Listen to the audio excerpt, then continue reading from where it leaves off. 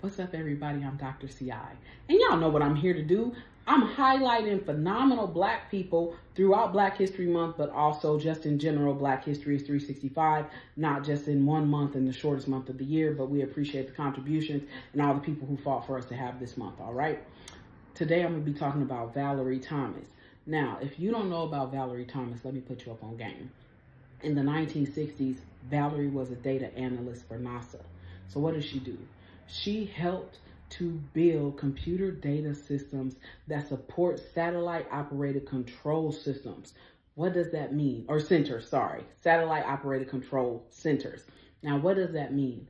What that means is that she helped to create the technology that would allow NASA scientists to be able to create imaging of Earth from space so that you could actually see what Earth looked like from space, right? So when we see those pictures, we see those things, you got to know that Valerie Thomas helped to create the technology that does that, all right? Major contribution.